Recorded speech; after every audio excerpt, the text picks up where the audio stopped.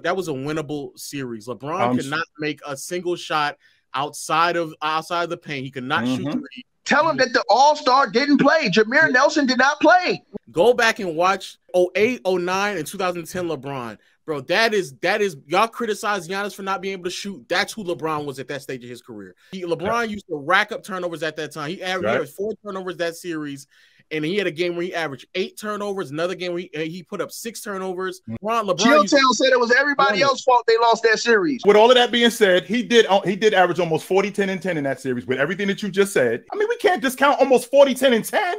I'm not giving him credit for putting up a good stat line because there's other stats that part of the reason why they lost as a 66-win team, which you shouldn't. As a favorite, you should at least make the finals for me, or else it's a black mark on your record.